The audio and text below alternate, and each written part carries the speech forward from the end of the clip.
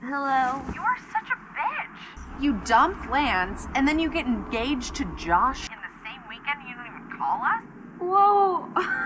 Hey, where did you even hear that? Why would you tell your parents that we are engaged?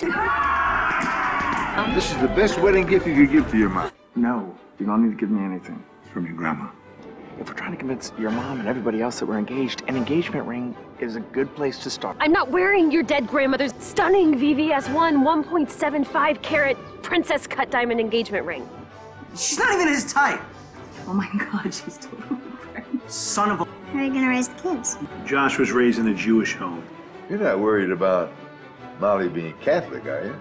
No, yeah, absolutely not. I came here to go to my mom's wedding, not to sit around eating rug locks, whatever, with the entire tribe of Israel. You're not worried about Josh being Jewish, are you? Oh, I'm Irish. I want a pot of gold. Where is it? I love pots of gold. Of course not. Like what, they're in love? I mean, come on, you've been around them. They're always ragging on each other. You're a child. You're a child.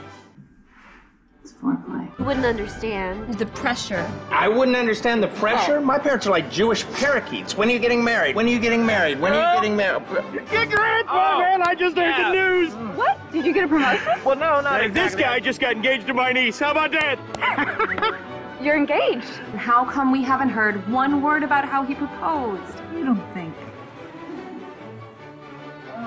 Morning sickness? Oh, no, he didn't. Oh, yes, he did. The groom's dilemma, choosing between the ahi carpaccio and the spicy tuna. I think I want both. You can't have both, Josh. Oh, I feel like such a loser. No, Molly.